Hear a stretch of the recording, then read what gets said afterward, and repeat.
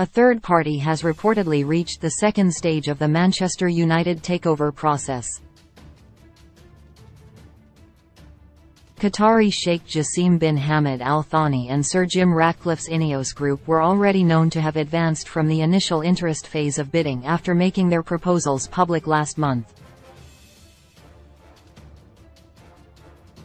Both made indicative offers to become the new majority shareholders of United. The Rain Group continue to oversee this business on behalf of the Glazer family and are also set to touch down in the city, as individuals from hedge fund Elliott Management already have.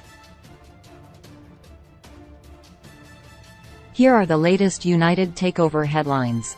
Elliott reach second stage. Elliott Management has reportedly joined Qatari Sheikh Jassim bin Hamad Al Thani and Sir Jim Ratcliffe's Ineos Group in making it through to the second stage of the Manchester United takeover process, according to Sky Sports.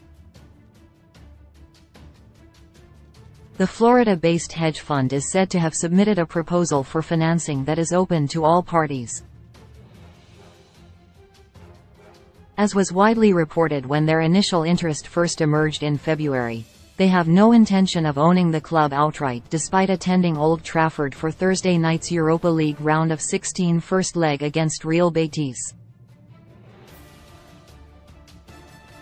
Who are Elliott? Elliott, which was founded by Paul Singer in January 1977, describes themselves as one of the oldest fund managers of its kind under continuous management. The company took their name from Singer, whose middle name is Elliott, and the 78-year-old remains its president and co-chief executive. The company's website states that they manage approximately $55.7 billion in assets as of June last year. Elliott also employs almost 500 people. Gary Neville's Glazers theory. Sky Sports pundit Gary Neville believes that the presence of Elliott Management is a play by Joel and Avram Glazer to remain in charge of the club. Nope.